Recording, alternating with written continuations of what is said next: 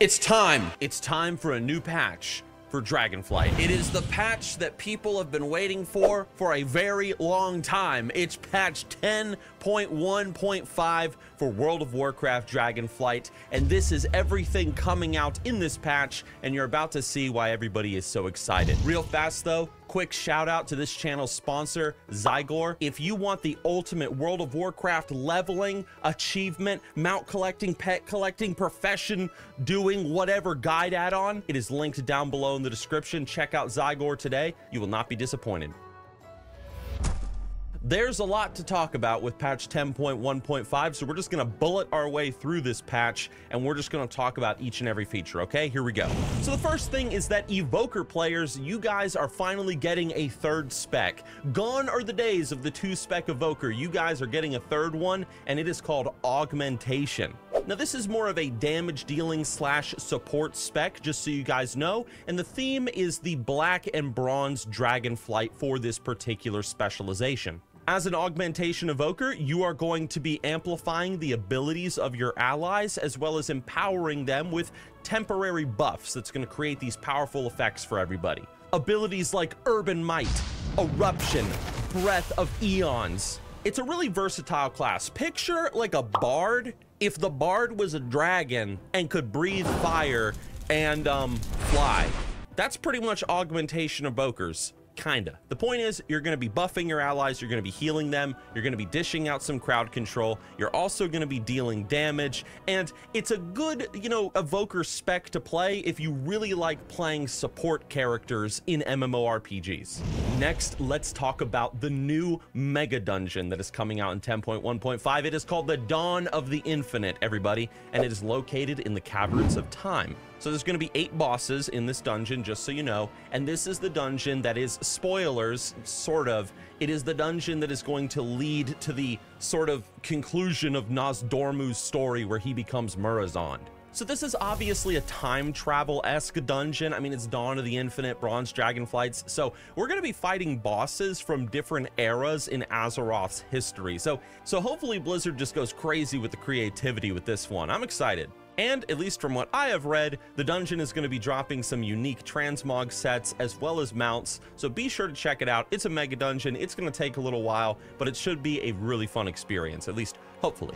Next, let's talk about even more Bronze Dragonflight inspired stuff. We're talking about time rifts. So time rifts are these things that are going to pop up once every hour in Tierhold Reservoir in Thaldrazistaz, or however you pronounce it. And it's an open world event where players will gather up and they will be sent into a time rift, which will transport them to an alternate timeline where players have to battle against, minions of the infinite Dragonflight. Now, as you kill enemies in the time rifts, you are going to earn what are called paracausal flakes. Now, these can be traded for a variety of different things, such as cosmetic items, utility items, those are like flight paths and toys and collectibles, as well as gear, obviously.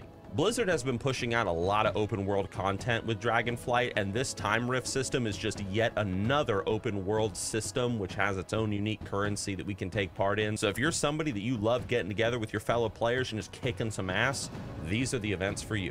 Now let's talk about some smaller things with this patch, but things that are cool nonetheless. So first of all, in patch 10.1.5, every single race can be a warlock. That's right, you can be a Lightforged Draenei warlock. Does it make sense? Hell no, it don't make sense. It don't make a lick of sense, but whatever, everyone can be a warlock, and warlocks are badass, right? Man, screw lore when it comes to a video game. Man, get out of here, you stupid books, stupid lore, like ridiculous, right? Point is, everyone can be a warlock now. Also, in regards to warlocks, they are going to be able to customize their imps in this new patch. This means that as a warlock, once you log in, you'll be given a new quest and you will be taught how to customize the appearance and the look of your imp. Lots of little flavorful small things being added in this patch, it's cool. Now I will say, why are warlocks getting all the love? Why not Death Knights? Death Knights are cooler. I mean, look at these guys, man, they're badass. Warlocks get everything in this game. The Green Fire quest line,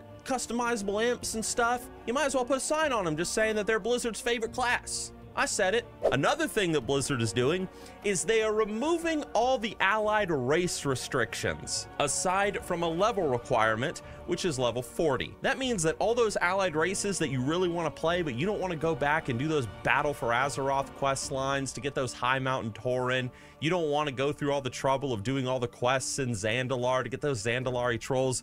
Guess what, my friend? All those restrictions are removed. All you got to be is level 40 and you get access to the allied races. Speaking for myself, I've been wanting to make a Kultiran for a long time, but I have not had the patience to do the whole unlock chain for it. So this is pretty exciting, at least for me. Another thing that Blizzard is doing is changing mounts a little bit in World of Warcraft and how they work. Pretty much at level 10, you are automatically going to learn Apprentice Riding, level 20 will be Journeyman, level 30 Expert, and level 40 Master Riding. The point is, you will no longer have to go and purchase riding skills. You're just going to learn everything automatically and completely for free. Now, if you're a Worgen player out there, if you're a big fan of werewolves and Van Helsing, guess what? You guys are getting 5 new fur colors in 10.5.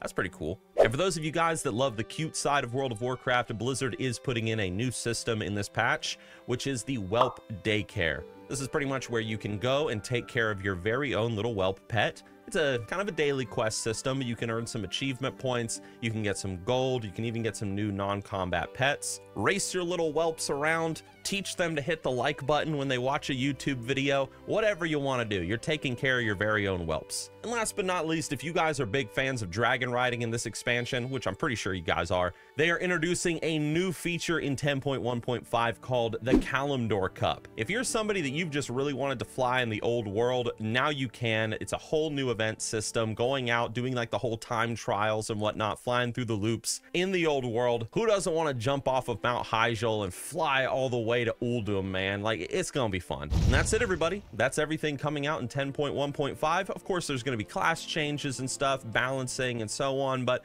we're not gonna go into all that with this video. Now, if you would like to read more into all this stuff that's coming out in 10.1.5, including even more information, I will include links down in the description below. Thank you all for watching, and I'll see you guys soon in World of Warcraft.